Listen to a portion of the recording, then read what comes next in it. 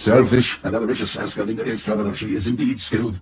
It's no small feat to smith magic-infused manacles such as the one she used to bind me to her when she found me, weakened and injured. I watched the cataclysmic death of the universe, and came as close to my own death as I ever have in all my eons, only to then find myself once again in this world. Now, a slave. I've traveled and born with, and yet eventually, time I passed by, I was a fool to discover my renewed appreciation for life only made. I only desire to be free once more. Oh, boo-hoo, woe is me. Get back to work while Galinda still has use for you. So, the tablets are all here. Just one more left, human. Traveler, there is often no greater misjudgment than power being placed in the hands of one unfit for it.